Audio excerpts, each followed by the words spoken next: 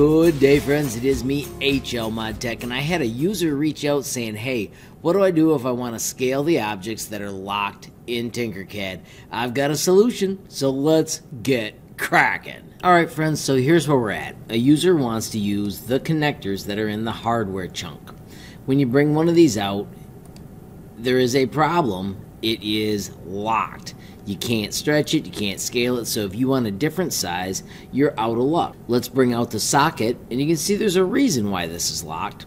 If we rotate it 90 degrees to stand it up, and you bring it over to the shape, because they are the exact same size, they're going to fit when you 3D print them and they connect. I'll even do a line so you can see that a little more clearly. And then I'll hit T for transparent, and you can see how well that fits. It's a nice connector, it's 3D printable, and it's, nifty. Alright friends, so if you've got to have them a different size, let me show you how you can make them so they scale. Click on just one and hit export, and we're going to export as an STL. This one's going to be called female, this one's going to be called male. I'm going to just put them in my download, female, and then I'm going to separately export the other one. This is important that you have them separate for testing. So with those exported, now all we do is go back to import. And when you import the STL, let's bring in the male piece, and let's just keep it the same scale.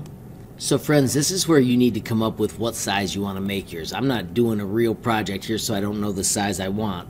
You could do shift stretch and just get it to the size. You could bring out another part that you knew you wanted to match. Say I had a sphere that I wanted to be exactly this size, then I could just move them beside each other to get them to the exact size.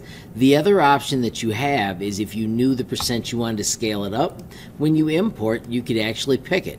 So this time when I bring in the female one, I'm going to tell it I know I needed 125% larger than it was, and it will actually do the scaling for us. So you've got several options to get it scaled to the exact size you want. You can see that scaled it to the exact size I needed. Don't forget you can also do T for transparent, make sure that they fit the exact way you thought as you get ready to 3D print them and then use them in your projects.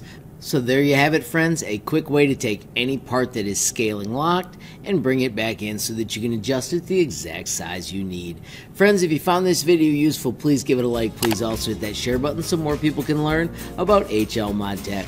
Of course, if you got a question, comment, or suggestion, add it down below. And if you haven't subscribed yet, what are you waiting for? Smash that subscribe button, and last but not least, hit that notification bell if you want to be the first to know when there's a brand new video from me, HLModTech. Thanks for watching. Have a great day.